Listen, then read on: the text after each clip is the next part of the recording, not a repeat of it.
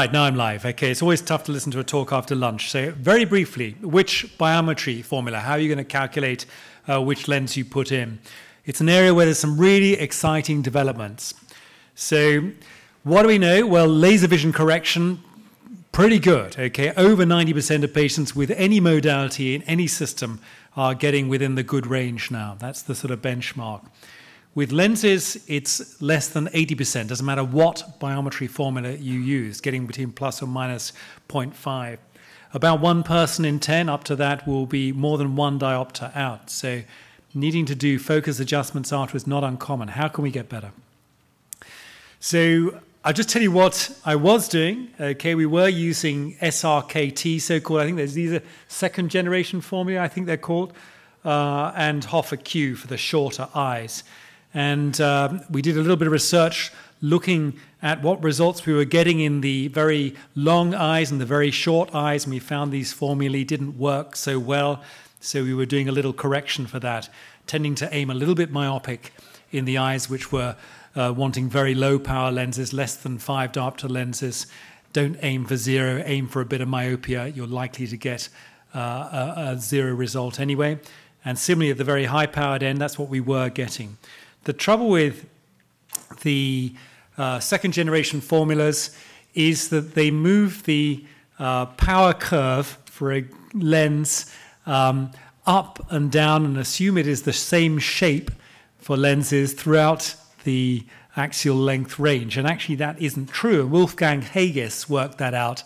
And so rather than giving a single A constant, he has 3 constants that are used that modify the shape of the curve as you go through the range. So what am I doing now? I'm using the Hages formulae, and we use the Hages L post LASIK. Pretty good. You need to know which way the patient was corrected. Did they have a hyperopic correction or a myopic correction before? So you use the right formula, and you can cross-check it with the other formulae if you want to. The Feitz nomogram is the one we cross-check it with.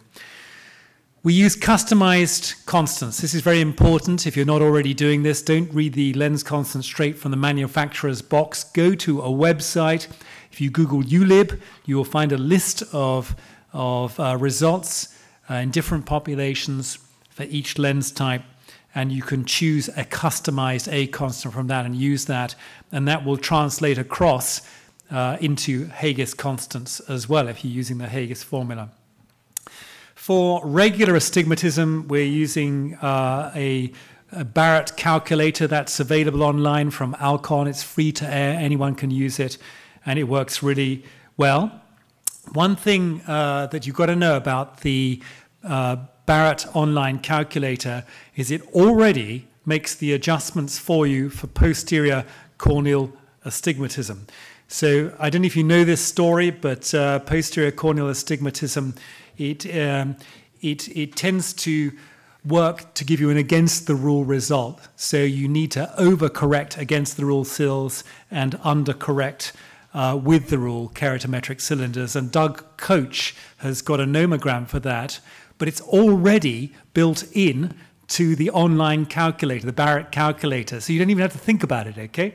But don't do a double correction. Don't use the Barrett calculator and then use the Coach nomogram, okay, because they're already together. Just worth knowing that.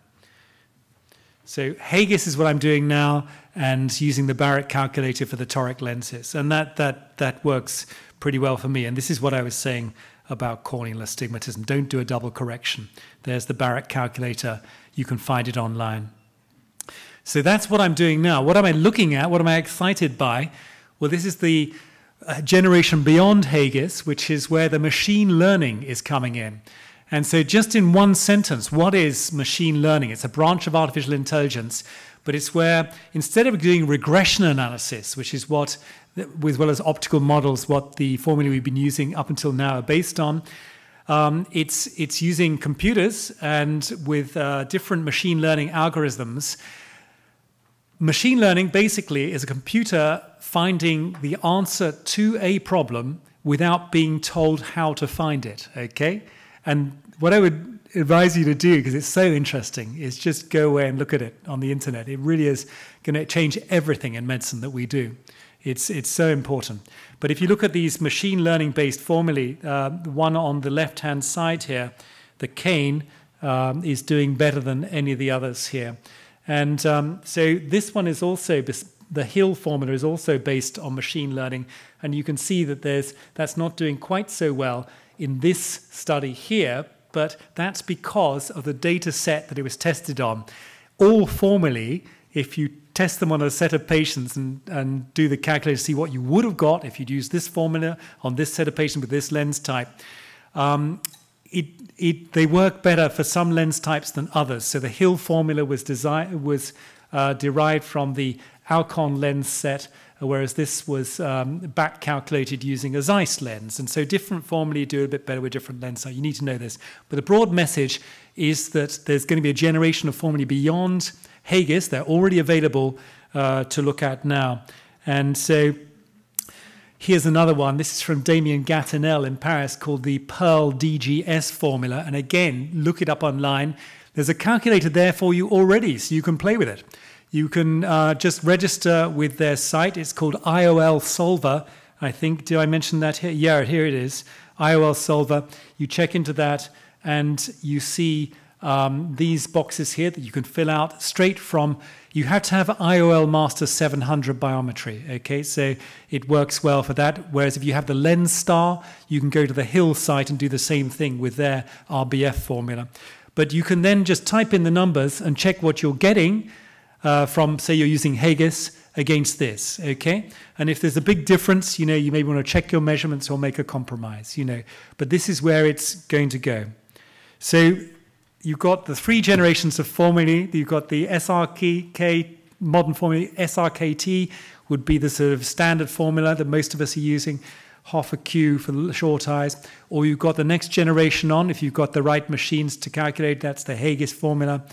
Always use customized A constants. Go to the ULib site for those. Have a look at machine learning-based formulae like the Kane, the Hill formula, or the Pearl DGS, and you can start to play with those online now, and it's really exciting and interesting. Great. Great, thanks, Bruce. We'll move on with what